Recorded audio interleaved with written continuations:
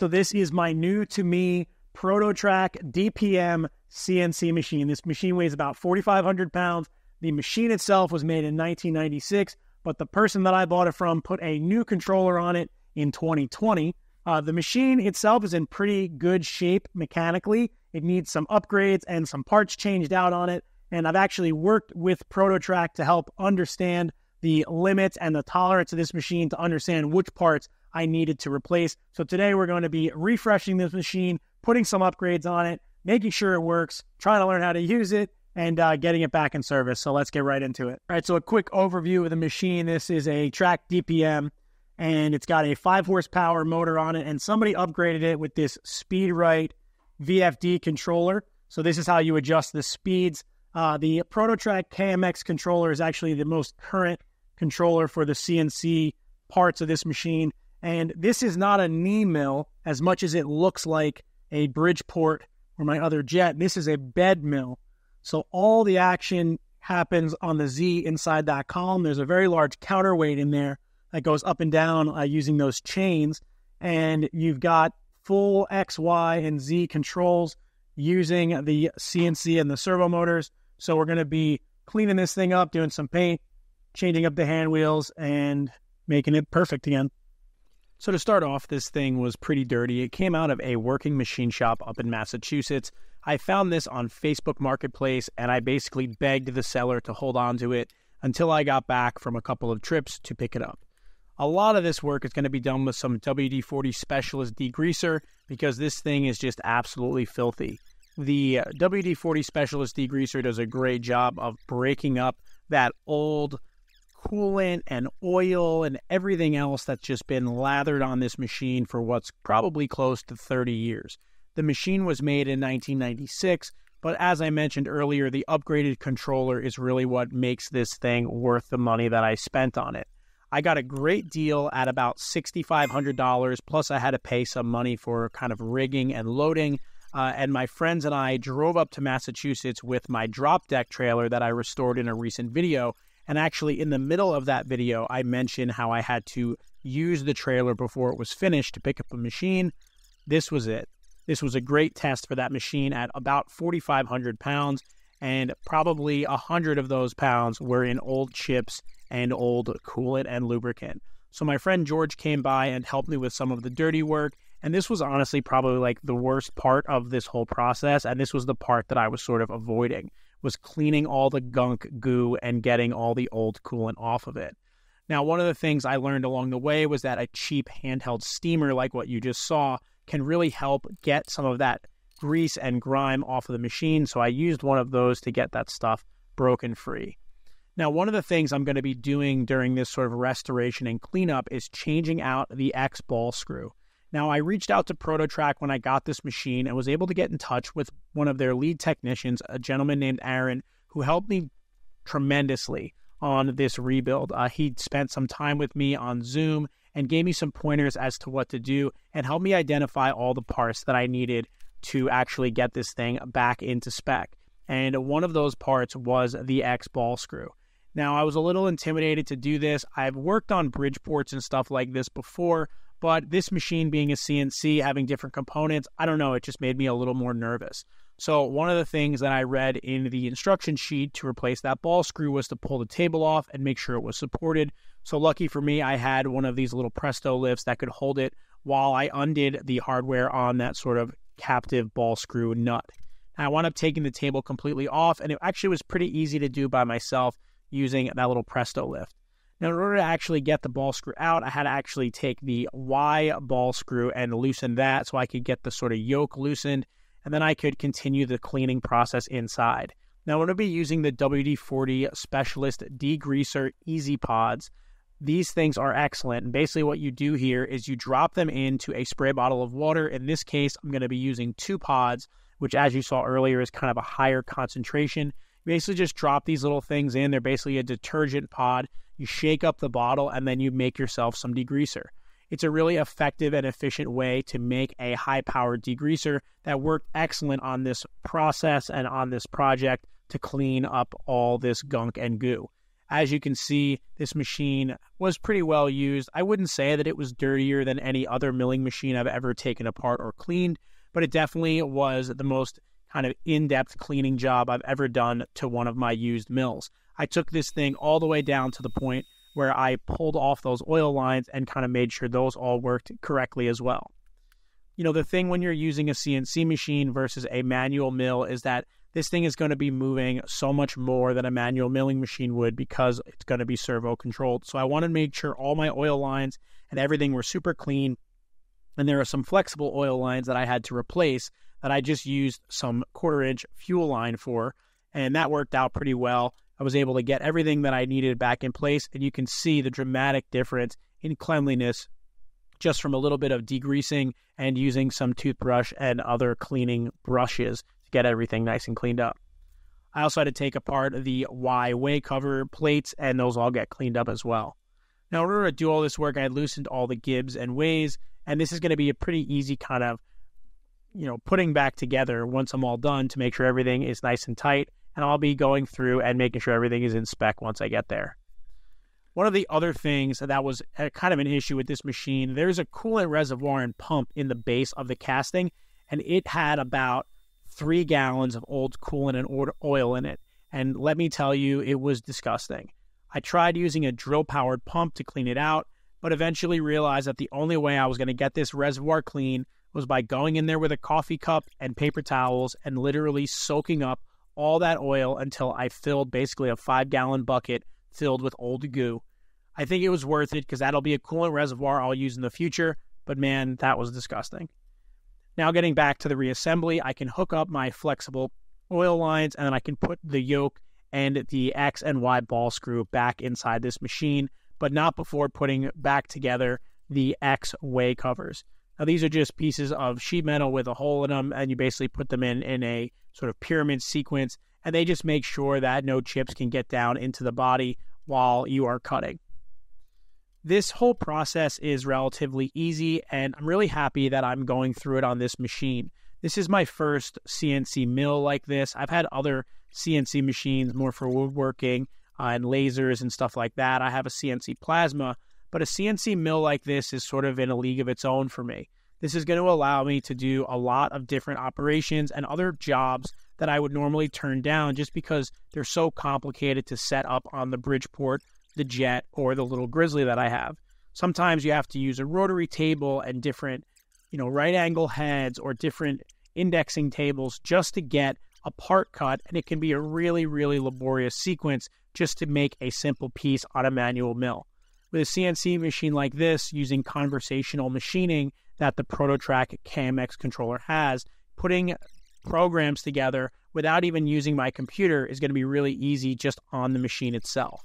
It's one of the things that brought me to the Prototrak machine versus some of the other CNC machines you've heard of. The ease of programming and the ease of learning for someone like me who's relatively experienced with machines and using a manual mill, but has no idea what I'm doing when it comes to a CNC mill like this. Now this has a 52-inch table, I believe, and it's pretty heavy, so getting it back on without damaging those dovetails was really important, and I had the table there for that as well, and then I could put the gibs and ways back in so that this thing would be nice and tight. Now, I assembled the entire table and I put the manual hand wheels back on just to make sure the X and Y ball screws were installed correctly. But really, I was going to be planning for another upgrade, so this was kind of just a little temporary to put the X and Y ball screws and the X and Y handles back on. Now, the thing I'm going to be adding back to this are encoder hand wheels. Now, if you're not familiar with the Prototrak encoder hand wheels, you'll notice that they don't actually connect directly to the X and Y ball screw. What they are is essentially a switch disguised as a hand wheel so that you can jog the machine using the servo motors versus actually turning the hand wheel and turning the ball screws by hand. This is a really interesting feature that this machine has, and it's a really cool upgrade for even older Prototrak machines because it gives you access to what's called tracking, which is a program within the KMX CNC controller, and it allows you to basically walk through CNC programs using the hand wheels that you have now that are encoder wheels.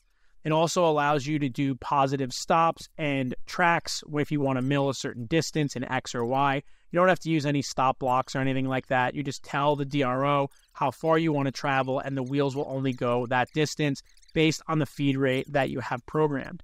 It really takes all the guesswork out of using hand wheels, and it's really a cool upgrade. It's something I never even knew was possible before. Now, in order to get the Y hand wheel on, I had to do some drilling and tapping for some 1/4-20 screws, but the X hand wheel popped right on there, and you can see that it has a little angle so that you can sort of stand in the same position and run both your X and your Y hand wheel very, very easily. With those installed and this little table on, the next step was to do some calibrating of the machine. Okay, so I just calibrated my X and Y backlash, and the way I did that was I had an indicator on the spindle, and I zeroed off my indicator, went to 0, lifted the Z, and then moved the vise 2 inches in the direction of the indicator, and then exactly 2 inches back on the DRO. When I got back, I lowered the Z back down, and I checked the difference between the 0 and where I was. In this case, the X was 0.00088, and then you go into setup, service code 128, and you can set that. So as the machine wears in, I'll have to do this again. Now we're calibrating the X and Y axis. So the service technician, Aaron, really helped me with the X, Y, and Z calibration of this machine. It was really easy. We did it over Zoom, and it was very straightforward. He's extremely knowledgeable, and I can't thank him enough. Prototrak has been excellent in servicing this machine and giving me the information that I needed. They even provided me with the touch-up paint that I needed to make the machine also look really good. Now, all of the parts that I installed on this are available directly from Prototrak if you buy one of these older Prototrak mills on a website that I'll link down in the description. And I'm really lucky to be able to be working with Prototrak, and they provided me with the parts that I put on this machine. So thank you to Prototrak for that. And this machine really has come a long way just by adding a couple of these small parts. In order to paint the machine, I'm using some self-etching primer, and then I'm using the factory color paint, the white and the blue, to make this thing look super nice. Now, the only thing I don't like about these machines is that factory white color gets really yellow over time. Every machine that I've seen like this that is anything but brand new yellows. But the blue paint turned out really nice, and I was able to paint everything with just a foam roller, which gave a really nice laid up flat finish and got everything looking really, really clean and new. Everything was really well degreased from that WD-40 degreaser, which helped this paint stick even in the areas that I didn't prime. The only place that I didn't paint with the factory blue paint was inside the oil reservoirs, and I went back with some oil-based Rust-Oleum that I could paint in there. It was a little different in color, but I didn't have too much of this paint. I didn't want to waste it in there because it'll probably get destroyed. The other big thing that I wanted to put back on this machine and have brand new. Now, on a CNC machine, you really want to have way covers, especially well-performing ones, because you're going to be producing so many chips, and any of those chips getting stuck and maybe getting past the way wipers can damage your X, Y, or Z surfaces, and you really want to avoid that. So all of these were reinstalled, and this is a very common sort of reinstalled and serviceable part on any milling machine you're going to buy, especially if you buy one that's almost 30 years old. Those way covers are going to be disgusting, so definitely look into replacing them if you wind up buying a used machine. The last area to clean was right here on top of sort of the neck of the machine, and tighten up those oil lines, clean everything up, and then try to sneak this last Z upper way cover in. Now, this was pretty difficult, but I did able to get it back behind that chain, and the reason that chain is there is because you have about a 1,000-pound counterweight in the column. You can also see the breakout box that I mounted to the side of the column on the left, which is holding all of the guts that basically allow the encoder wheels to work. Now, the last upgrade that I'm going to do to this machine was one I purchased on eBay. I liked the power drawbar unit that was on here. Power drawbars are awesome if you've never used one, but it was not the best. So I decided, since I'm putting all this time, money, and energy into this new machine, to me, I would look around on eBay for a Kurt Power Lock power drawbar. And lucky for me, I found this one for about $300, basically brand new in the box on eBay. And that was a real score. These are about $1,000 each. And this is just a really nice, probably, top tier in comparison to what's on the market. It's one of the best power drawbar units that you can buy. It uses an air-actuated solenoid and has a self-oiling system there where you can adjust how much oil is actually getting to the tool. And you just basically push a little green button and then go in or out, and then a little pneumatic wrench will reach down and grab your drawbar to put in and take out your tooling. This is a 40 taper machine. You can use either Cat 40 or NMTB 40 tooling. And I also, while I was cleaning things up, painted the little side table. Now, a part that I wanted to make for this machine to compensate for a part that I didn't really like was a little tachometer for the spindle. Now, the upgraded SpeedRite controller that someone added to the machine is great. It's a 5 horsepower VFD style controller. I mentioned it in the very beginning of the video, but the problem with it is that the only way to know what the speed is through this little plastic sight well. It was very difficult to actually read the numbers, especially if the head is raised up. And I want to know what my spindle speed is, especially if I'm using different materials, so I can try to dial it in and also get a consistent spindle speed when I'm using certain materials once I start to learn the machine. Now, this little digital tachometer was cheap on Amazon. I think it was about $13. And then I bought a little plastic project box to put it in.